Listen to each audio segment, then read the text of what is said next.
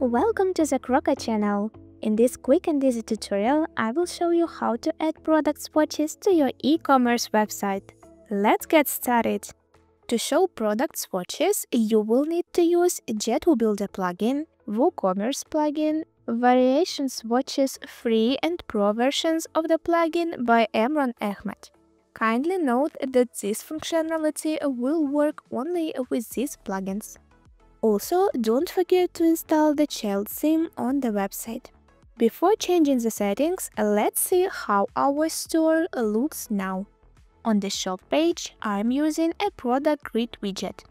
As you can see, there are only main products in the grid, without variation selection, and an option to add products to the cart right from the shop page.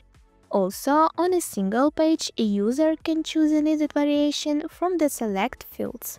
Let's change this workflow. In order to add swatches, you need to make changes in the website files. So the first step is to open the site folder on your computer. Locate the WP content and in this folder open the themes item. Pay attention that all the changes we need to do in the child theme. Here I will create a new folder called JetWooBuilder. All our changes in the future will be made in this folder. Great! Now go back to the WP content folder and proceed to the JetWooBuilder in the plugins section. Open the templates folder and copy the item named Widgets. It should be pasted into the JetWooBuilder folder we created earlier in the child theme. WP content, themes, cover child, JetWooBuilder folder. Great! Now open the widgets and delete all folders except the global one. Let's open it and proceed to the product grid.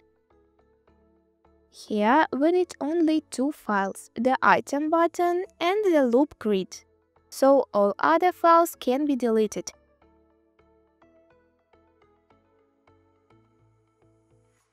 Let's start with the loop item. Open this file with any code editor and before adding the class, check the needed one in the archive shop template of the WordPress dashboard JetWooPlugins Swatches settings directory. Here you should find the product wrapper field and copy its value. This value should be added to the line 16, which is called classes. Be sure to add the class in single quotes and without a period. Don't forget to save the settings. So far so easy, isn't it? Next, open the file for the item button and add the code that you now see on your screen to the class block.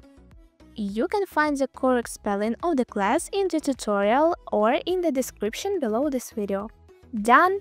The last step is to apply the custom code so that the user can add products to the cart.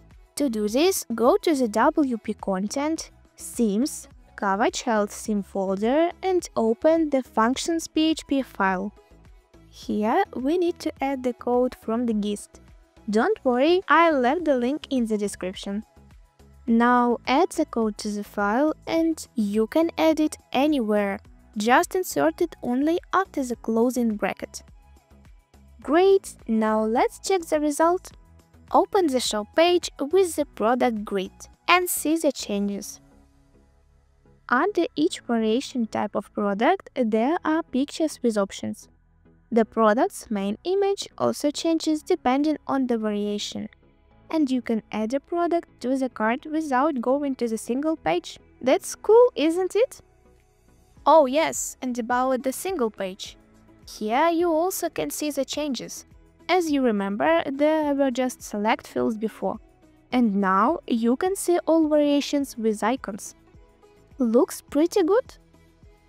I hope this tutorial was not difficult for you. Ask your questions in the comments, subscribe to our channel and give us a thumbs up. See you in the new videos. Cheers!